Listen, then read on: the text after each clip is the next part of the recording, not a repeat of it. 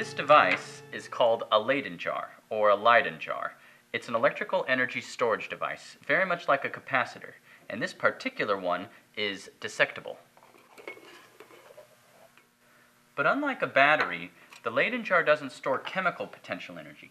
Instead, the energy is stored by the separation of positive and negative charge. It's then released when the two charges are brought back into contact. Between the two metal cups is an insulating plastic cup, or glass jar, that prevents short circuits. In capacitor theory, this is usually called the dielectric. Now it's time to charge it up, but before you do, I have to warn you not to connect your fingers or any body part across these two metal parts when it's charged. If you do, you might get a very painful shock. My favorite way is to charge it with a fun fly stick, which is a mini Van de Graaff generator.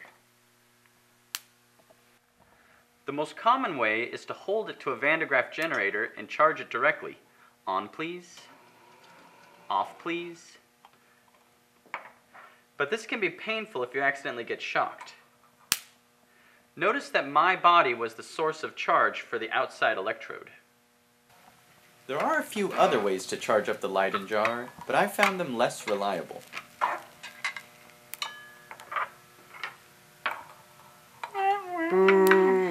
Alright, that was a complete failure. Now it's time for a demonstration, and Jason is going to help me. First, I charged up the Leyden Jar and make sure that it's working. Then I charge it again and dissect it.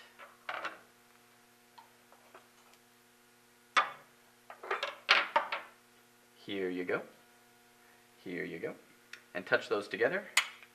All right. Then we reassemble.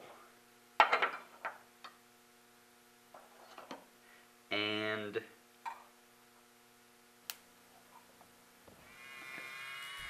when we first charged up the Leyden Jar, most of the charge was on the inside surfaces of the metals, hugging the plastic.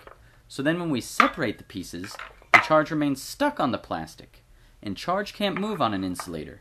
So then when we reassemble, most of the charge is still there.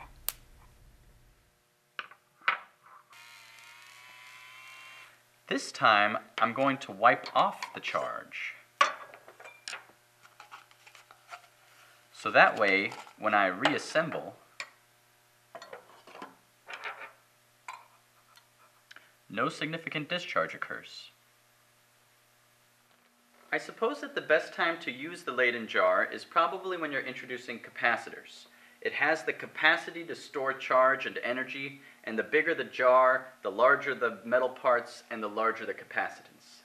But the behavior of the jar, with insulators and conductors and the separation of positive and negative charge, are well illustrated by the Leyden Jar, so it might be wise to introduce it earlier, as part of the history of how electricity was first understood.